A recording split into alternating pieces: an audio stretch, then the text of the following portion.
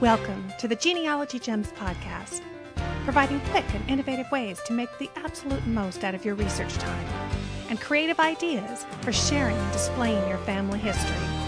I'm your host, Louise Cooke.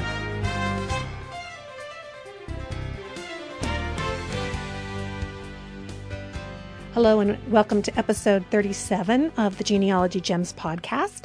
I'm so glad that you've joined me here. Now, this podcast is coming a little bit late this week. Usually it's available for download on Sunday, if the latest Mondays. But my husband and I actually just got back from a weekend trip to Santa Barbara, California, where we had a wonderful time. And so that's put me a little bit behind schedule, but for a very good reason. You know, we've never been to Santa Barbara before, even though it's only about a half a day's drive. And it was just beautiful down there. The mission-style architecture, it's tucked between the ocean and those beautiful mountains. And it's just like something out of a movie. It's very romantic and lovely. And the weather was beautiful. I kept seeing on the news that the whole country looked like it was in a snowstorm. And we were enjoying about 70 degrees on the beach. So it was very, very nice. We were there to attend a concert by the band Venice, who sings the song Family Tree that you will find in the video section of the Genealogy Gems podcast. I got a chance to sit down and spend some time with the band and talk to them about their song, their music, and their absolutely fascinating family. So you've got that to look forward to in the next episode of the podcast. The band consists of Kip and Pat Lennon, who are brothers, and their first cousins, Mark and Michael Lennon, who are also brothers. Now I'm going to give you a little sneak peek. I want you to listen to this clip and see if you can recognize the famous siblings of Kip and Pat and cousins of Mark and Michael.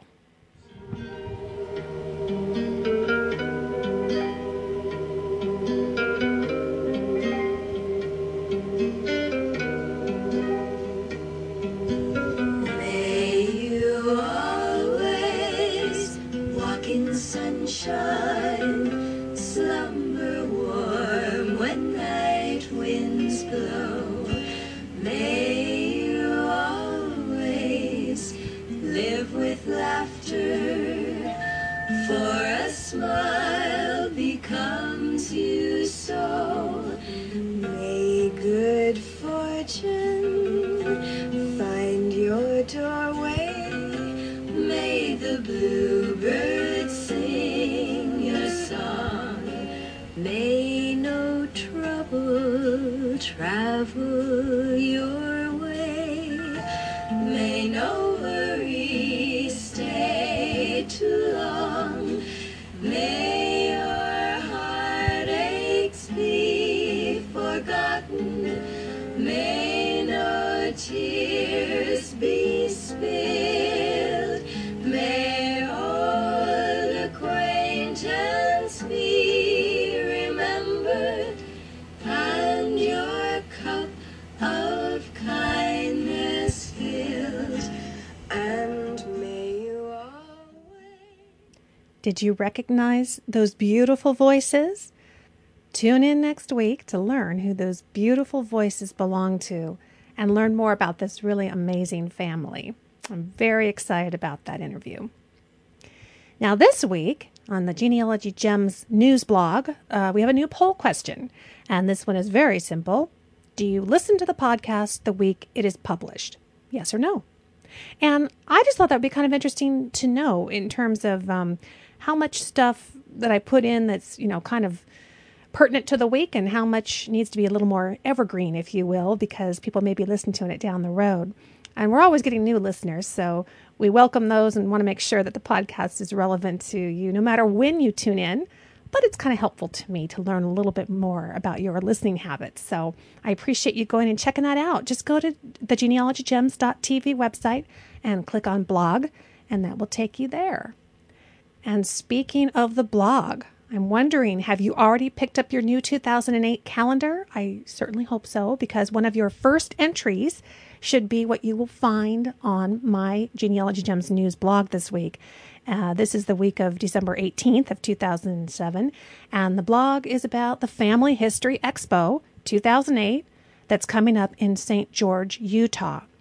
And this 2-day conference is absolutely jam-packed with national speakers and genealogy service providers, including your humble Genealogy Gems host. I'm going to be there, and I'm really looking forward to it. It's my first time attending the conference. Now, since pictures are worth 1,000 words, I've put together a short video to take you on a kind of a visual tour of this year's conference. And you can find that video, as I said, at the Genealogy Gems News Blog. Just go to genealogygems.tv, click on blog, and that'll take you over there, and you'll find the video right there. Now, some of you guys have written and told me that you live in areas where high-speed internet is still not available. So I want to go ahead and play the audio from the video just to give you a taste of what you can look forward to at the Family History Expo on February 8th and 9th in St. George, Utah in 2008. My Ancestors Found and Family Search are pleased to present the 4th Annual Family History Expo 2008, The Pirates of the Pedigree. This year's conference, formerly known as the Genealogy and Family History Jamboree, will be held February 8th and 9th, 2008, in beautiful St. George, Utah. This exciting event will be held at the Dixie Convention Center. Come learn how to find the family history treasures of your pedigree. This 2-day event will draw speakers and vendors from all over the United States.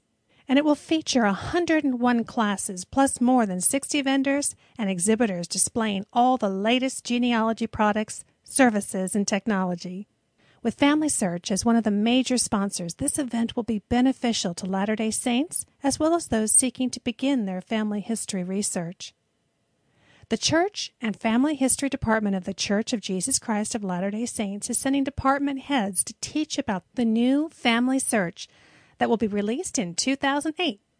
This information will be a sneak peek for attendees, highlighting new tools that will help researchers increase their ability to connect with other researchers, access online documents, help index the growing number of online documents, and so much more.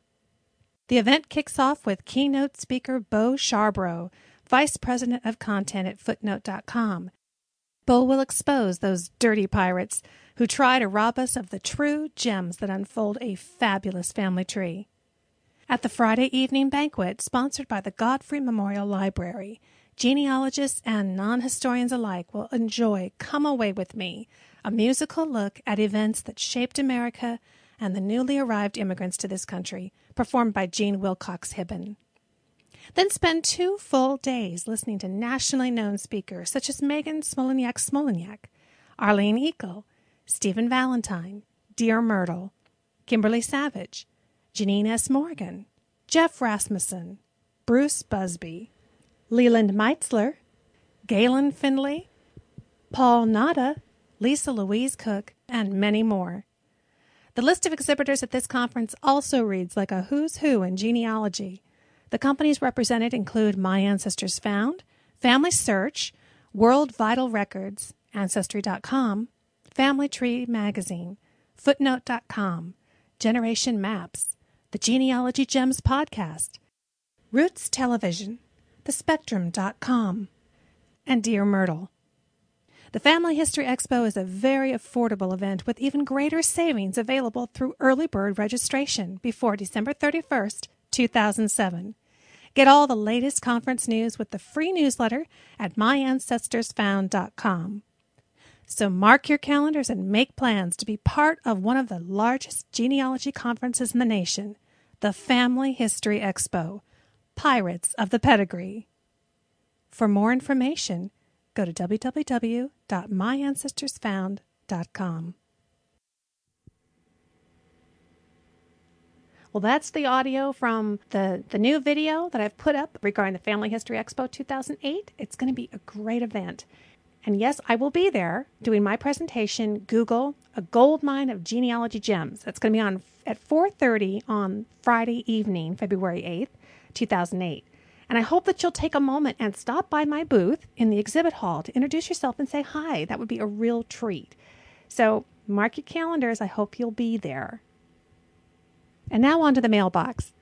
I got an email this week from Will Haskell, and he writes, "Hi, Lisa. Thanks for the hint about looking at the next page of the passport photo. I could not figure out why my grandfather's passport application had a woman's photo with it. I actually have my grandfather's passport from when he went to China and Russia back in 1919.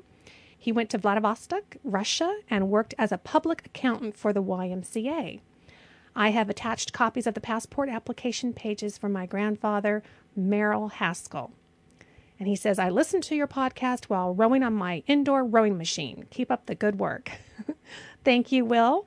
I keep telling you guys, if I could just figure out how to record this thing while I'm exercising, we'd all be in better shape. But I'm glad you guys are.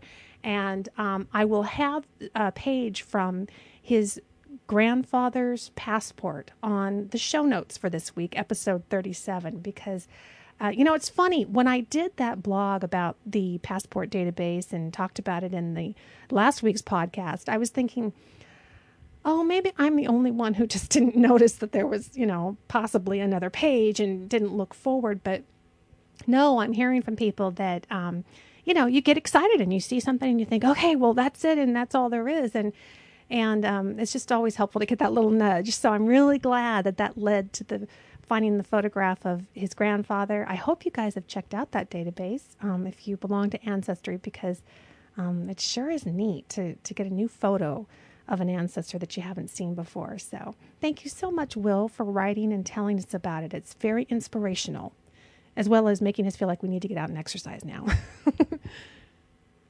And hey, I wanted to mention to all of you, because I know a lot of you do go out and you're listening to the podcast while you're exercising, perhaps while you're walking or running or rowing, as Will does. And I know I listen to a lot of my favorite podcasts while I'm out walking. So I wanted to just remind you about something that I actually had to remind myself about the other day. I had found a new podcast that had come out that really interested me, and I thought, okay, great. So I went in and I subscribed to it. And I plugged in my iPod and, walked away and did something else because it takes a while. Well, I went walking, and I listened to the first episode of this episode, and I thought, oh, that was great, And then I realized I couldn't find any of the other episodes, and I knew that this particular podcast had put out several. And I went back and I looked at iTunes again, and I realized that you do have to click the Get All button. I've done this more than once, where I've subscribed to a podcast, and you have to, I think the reason why this happens is that you have to click that subscribe button, get on board. It will download the first, or actually the most recent episode, but you have to go back and either click Get All or click for each episode that you do want selected and go back and select the past episodes. So I just kind of wanted to review that with you and remind you, particularly if you are new to Genealogy Gems, you're coming on board where there's already, dozens of episodes already up and running on iTunes and available for you. So don't forget to go back, look at the Genealogy Gems listing, and make sure that you've got all of the episodes. This is number 37, so there should be 37 episodes there that are available for you to listen. And as I've said before, I've tried to stay focused on things that are going to be helpful to you no matter when you listen to the podcast. I don't really focus a lot on the newsy items that are kind of current events. Those you'll find more on the Genealogy Gems News Blog. So anyway, that's just a little quick reminder. And also for all of you who are either driving while you're listening or exercising while you're listening, that's why I do the show notes. I was listening to that podcast the other day, and I was thinking, oh, I wish I had, pen and paper, because there were so many things he was mentioning. I was thinking, oh, I wanted to follow up on that. And we have to remember that's what the show notes are all about. So don't worry when you're listening and you're hearing ideas or getting inspirations for something. Just make it a habit to go back and check out the show notes, because I really do cover all the highlights of the topics that I've talked about. I provide all the hyperlinks to all of the different websites I've referred to, and it can actually be a really great jog to your memory, like, oh, that's right, I wanted to follow up on that and try that out myself. So utilize the show notes. They're a great resource, and I encourage you to do that with any podcast that you listen to, because it can remind you about things that you heard. If you're like me, it's a fleeting moment. It goes in one ear and 5 seconds later I forgot what it was. So anyway, that's going to be your little help for this week, and just a reminder to get the most out of the show that you can. So I think that's all our housekeeping. We're just going to jump right in to our first gem.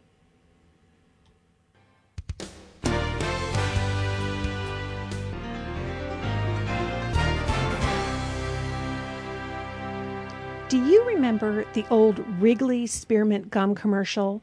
And they would have like the Double Mint twins, and they would say, two mints in one. Well, this is two searches in one. This first gem is about polycola.com. It's polycola.com. And it is a really great new website that you can use to search both the Yahoo directory as well as Google. Why would you want to do this? Well, typically Google will come up with what you're looking for. But depending on how big the site is and how developed it is, sometimes what you're looking for might be buried, or it might be a very small site and therefore it doesn't rank very high in Google's rankings. So the way to double check is to go to polycola.com and search for that item. The neat thing is you're going to get results for both Yahoo and Google side by side.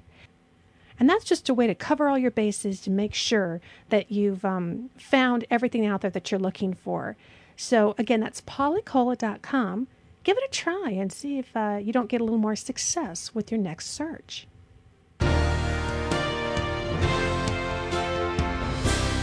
Well, since this is probably going to be my last episode before the Christmas holiday, I thought I would tell you a little story. And hang in there with me, because this is a story that would have affected not only your life, but very likely the lives of your ancestors. On a stormy December night in 1903, a postman named Einar Hobel was working late in a post office sorting large piles of Christmas mail. As he worked, he looked out the window at the outskirts of Copenhagen and noticed a ragged little girl and boy, and he saw them for just a moment until they disappeared into the swirling snow. Einar continued on with his work, and yet the deep contrast between the messages of Christmas cheer and goodwill in the letters and packages before him and the sad-looking children just outside his window really troubled him. As he sorted through the piles, he suddenly got an idea. What if every letter or parcel carried an extra stamp, and the money from the tens of thousands of these little extra stamps went to help unfortunate children? What a blessing it would be. The heavy burden would be light if it was carried by many. Well, the next morning, he told his fellow postal workers about it. They were enthusiastic and considered if it would be possible to start that very year. They began working out all the details to prepare for launching the effort during the 1904 Christmas season. When the Christmas rush was over and the plan was worked out, they went to King Christian IX and outlined their scheme. The well-loved king was so enthusiastic about it that he suggested that the first issue of seals would have Queen Louise's picture as a sign to his people that he and his wife fully were behind the effort. The seals went on sale during Christmas of 1904, and the campaign was even more successful than the postman had hoped. The Danish people bought 4 million seals. It was decided that the money raised would go to the thousands of children in most distress, those who were afflicted with tuberculosis. Hospitals were built, and the world saw how ordinary citizens could help fight an infectious disease. Well, the very next year, Norway and Sweden offered Christmas seals to their people, and by 1907, the idea had crossed the Atlantic Ocean. Miss Emily Bissell heard from her cousin, Dr. Joseph P. Wales, that a little sanitarium on the Brandywine River in Delaware was about to close for lack of $300, sending the patients, all of whom were infectious, out among others where they could spread their disease. Miss Bissell remembered a magazine article sent to her a while back telling about how the Danish people had begun to fight tuberculosis by buying seals to decorate their Christmas letters and cards. Miss Bissell decided that she would see if America would be willing to help in the same way. An artist friend helped her design a seal, a simple wreath of holly in the brightest red that the printer could find. 2 women gave her $20 each toward the cost, and a very kind printer named Charles Story agreed to go ahead and just trust her for the rest. Unfortunately, not everyone was so encouraging. Officials didn't like the idea of linking Christmas to a terrible disease, and in the end, postal authorities would not agree to let postmen sell the seals as they had in the Scandinavian countries. The campaign went so slowly that it was plain that the $300 needed was not going to be collected in time to keep the hospital from closing. Well, Miss Bissell did not give up. She went to Philadelphia and appealed to the news editor of the North American daily newspaper. Though the news editor refused to help, Miss Bissell did stop and tell a young columnist named Lee Mitchell Hodges about how much she enjoyed his column, The Optimist, and cautiously explained her dilemma. The young columnist rushed into the managing editor's office, tossed a sheet of the seals on his desk, and exclaimed, "Here's a way to wipe out tuberculosis." His boss, Mr. Van Valkenburg, said, "Tell Miss Bissell the North American is hers for the holidays. You drop everything else and put all your time on this. And get 50,000 of these seals in here. We'll sell them for her on the street floor." The seals were placed in small envelopes carrying the following words in red: 25 Christmas seals, 1 penny apiece, issued by the Delaware Red Cross to stamp out the White Plague. Put this stamp with message bright on every Christmas letter. Help the tuberculosis fight and make the New Year better.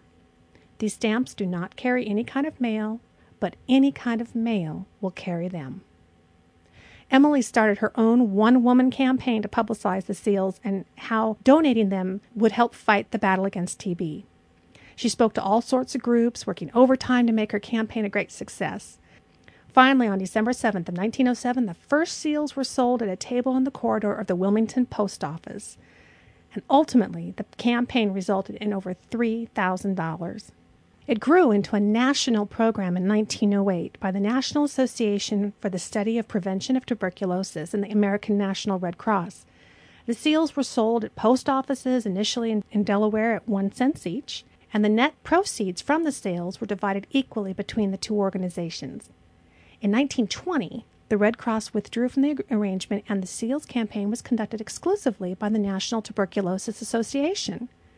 The name was later changed in the 1960s to the National Tuberculosis and Respiratory Disease Association, and the NTRDA then became the American Lung Association in 1973.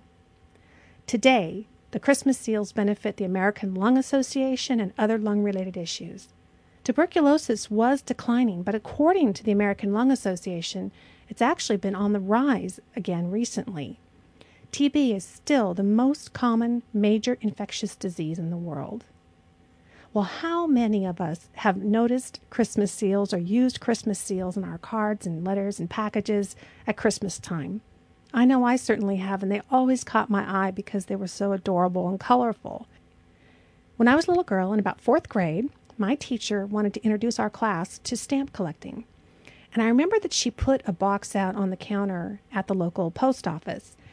And she would bring it back each week, and it would be filled with all kinds of stamps that people had donated.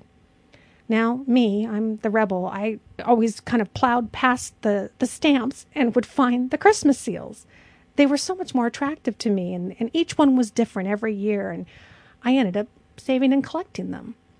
And just the other day, I was thinking about Christmas seals as I received my first Christmas card, and there was the 2007 seal.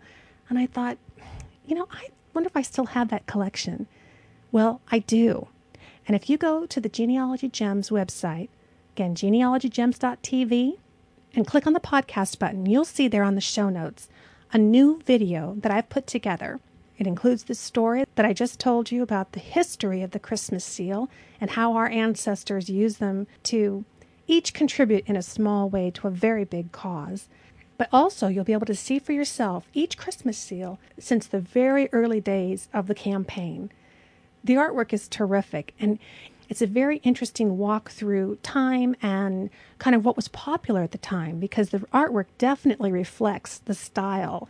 Everything from the old traditional to Art Deco to kind of that more cartoonish Disney look, the 1950s, and the different motifs that were used really also reflect the times. So I hope you'll enjoy watching the video. It's just a couple of minutes long, and it'll give you a walk in time and actually get a chance to see the pictures of the seals that would have been on the letters of your ancestors, your grandparents and great-grandparents, when they first received Christmas cards with Christmas seals. It's really fascinating to me, actually, that this whole topic came up and that I decided to do a podcast about it, because in doing my research for learning the history of the seals and pulling out my old collection, I came to find out that this is the 100th anniversary of the Christmas seal. It was in 1907 that they began, and this is 2007, so what could be more appropriate? I will have a link for you in the show notes to the American Lung Association, where you can sign up to receive next year's seals and get involved in that very important work that they do. And I hope that you'll take a look at the video, and if you like it, I also have it available on YouTube, where you can email it to a friend. And I hope that it will share a little Christmas cheer this season. We've come to the close of episode 37 of the Genealogy Gems podcast. I hope you enjoyed this week's tip about using Polycola to do a double whammy search on the internet, as well as our nostalgic walk through the history of the Christmas seal, which have graced the Christmas greetings of our ancestors as they still do today. It's wonderful how something so small can provide us each with a way that we can really help to make a difference. And speaking of making a difference, that's you, my friend. Thank you so very, very much for supporting the podcast by doing your Amazon shopping through the links on the Genealogy Gems website. By accessing Amazon.com through a link at genealogygems.tv, the podcast gets credit for any and all purchases that you make. And it doesn't change the price that you pay, and you're financially supporting the podcast that I am happy to provide free to you each week. It's been a great arrangement, and keep up the good work. You are terrific friends. And you have also warmed my heart as you have responded to my request for 5-star ratings for the podcast in iTunes. We are closer and closer to the goal of 25 positive reviews by the end of the year, which I'm really excited about. We're up to about 19 now at last count. And if you have an iTunes account and you are enjoying the podcast, I invite you to join in and leave a 5-star positive review, which helps other genealogists that are new to iTunes find and subscribe to Genealogy Gems so they can join in the fun. One of the most recent reviews I got was just so wonderful. And I'm almost embarrassed to read it because it's very flattering. But well, let me just read it to you now. I want to comment on it afterward. The listener wrote, "This podcast is like a visit from a friend each week. Lisa offers a great variety of items of interest for lovers of genealogy in a straightforward, easy listening manner. Historical music, projects to show off your family history, and neighborly advice are offered in each podcast." Well, I have to tell you, it was really a thrill to read this one because that's been my goal. My goal is to talk to you as my friend in genealogy, to hopefully be straightforward and easy to listen to.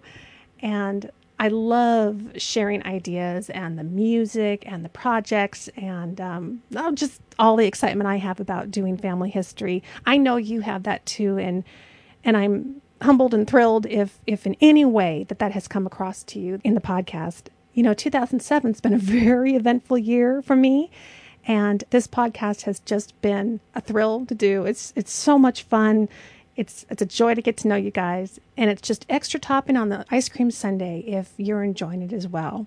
So thank you so much. And with that, I want to end this one because it's really been a perfect day. It's been so fun sharing with you one of my childhood favorite things, the Christmas seals and the story of that. Just being able to see how you guys have been so responsive in the last couple of weeks, particularly to the podcast. And so I think it would be very appropriate to end with the song At the End of a Perfect Day. It was written by Carrie Jacobs Bond. And at the dawn of the 20th century, this was the ultimate classic song. Every family knew it. Every family could sing it. And I'm going to play for you Sterling Holloway, who was singing the song. And you would know him because he is the voice of Winnie the Pooh in the Disney movies. He sings the song in really one of my favorite Christmas movies, which is Remember the Night, with Barbara Stanwyck accompanying him on piano. So with that, dear friend, enjoy the song, and I will look forward to talking with you next time. Have a great week. I can play a piece. I used to play in the 10-cent store. But that'd be nice. I can sing the end of A Perfect Day. Willie. Well, I can. Well, so can everybody else. Come on, Willie, sing. Oh. All right.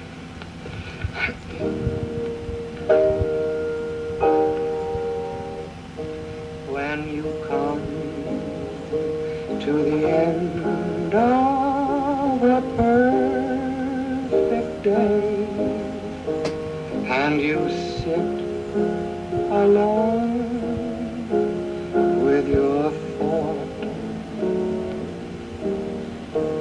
while the chimes ring out with a carol gay, for the joy that the day